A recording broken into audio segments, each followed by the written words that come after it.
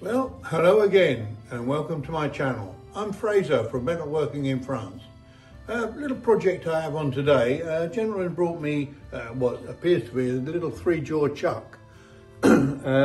It's for a wood turning lathe apparently, or he has a wood turning lathe.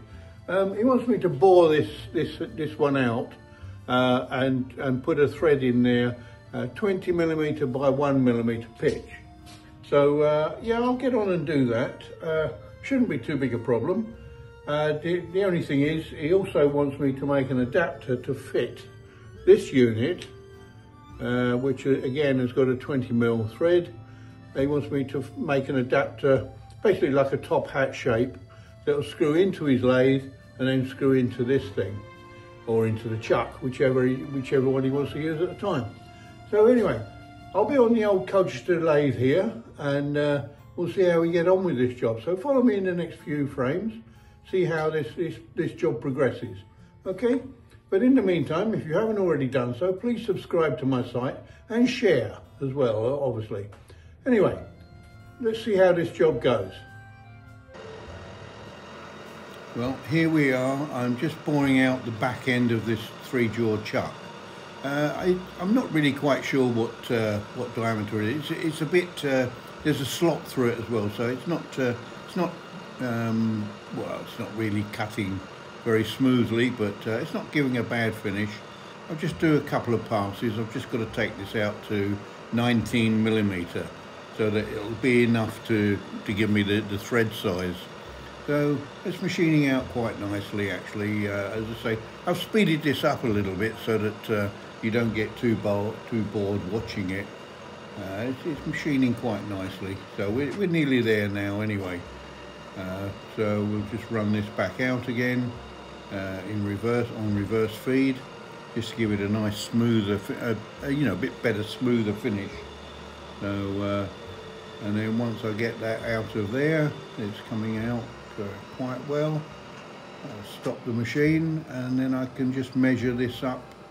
I'll use a telescopic bore gauge to try and to get the size of this.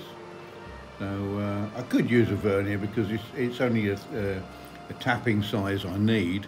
So it's not too bad. Yeah, that's pretty well dead on 19mm, so that's the right size. Now I'll put the 20mm by 1mm thread tap into the bore. I'm running this on the lathe. I've speeded this up a little bit once again because you don't really want to be watching this. I can't feed it in that quickly, so it's going in quite slowly. Now I'm feeding it back out again.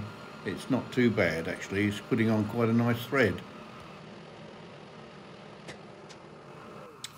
So there we are. You can see the thread inside the bore here.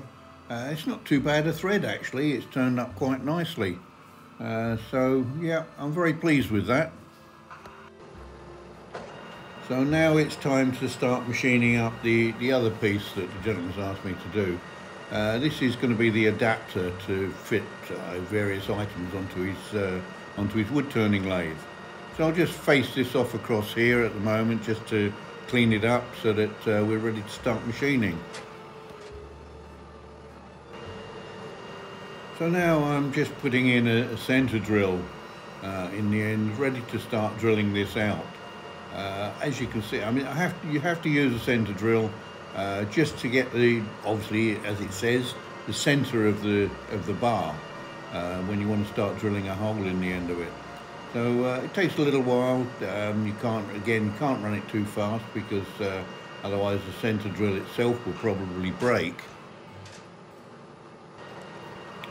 Now I'm putting in just really a pilot drill. I'm using an 11mm drill just so that I can get to the depth that I need to be. I'm taking this in about 35mm just so that I've got the full depth to get the thread in there. So it's machining quite nicely actually. Obviously my drill's quite sharp, so that does help if you use a sharp drill.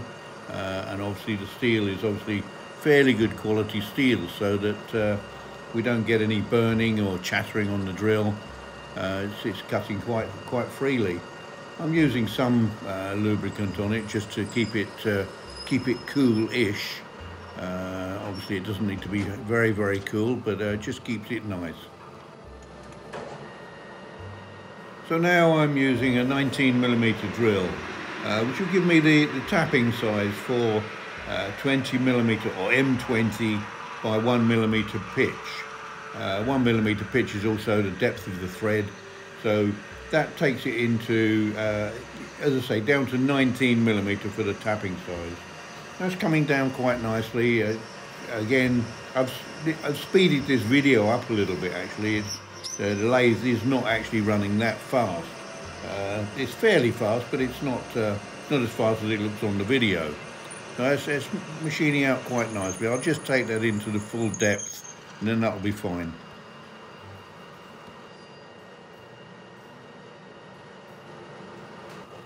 So now I'm using the 20mm by 1mm tap. As you can see, there's a small mark on the tap itself. I put that on there with a felt tip pen just to show me the depth that I need to go into to give me the full depth of thread that I need. And once I get there, I can just stop it, reverse the machine, and then the tap will just push itself back out again. Once again, I've speeded the video up slightly just so that it looks a little bit more reasonable. When you're tapping a hole like this and it's obviously pulling the tailstock of the lathe in, you can't run it too quickly, just break the tap. Now it's time to start machining the other end. I've turned the workpiece round in the chuck, so I'm just machining this down to get the diameter I need. I'm now putting an undercut on just so that I can, when I start cutting the thread, I can just go into an empty space. So now I'll just start cutting the thread on this. It's 33mm diameter by 3.5mm pitch on the thread. So as you can see, I've put some glue on this workpiece so that I can follow the thread a lot easier.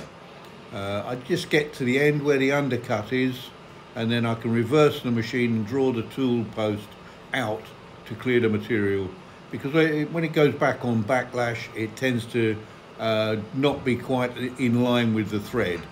So the idea is just to keep it moving. So here we see I'm just running this through, I've done it on time lapse so that it moves it through a little bit quicker. So we see this machine running backwards and forwards quite quickly. It's running quite nicely actually. So we'll just keep that going until we get the full thread formed on the workpiece. Well, there you are. Nice little job done actually. As you can see, I've got a 33mm by 3.5mm thread on here, which I had to screw cut on the lathe. And on this end, we've got 20mm by 1mm, which luckily I had a tap for it, a special size tap. So that's that piece done. And again, we've got the little 3-jaw chuck. I bored this out and put again a 20mm by 1mm thread in there. So hopefully the gentleman will be happy with that. And like I said, hope you enjoyed this video. If you haven't already done so, please subscribe to my channel. And in the meantime, always look back on videos from the past. There's some quite interesting stuff on there. So anyway, hope to see you in the next video. And in the meantime, I'll bid you farewell. Goodbye.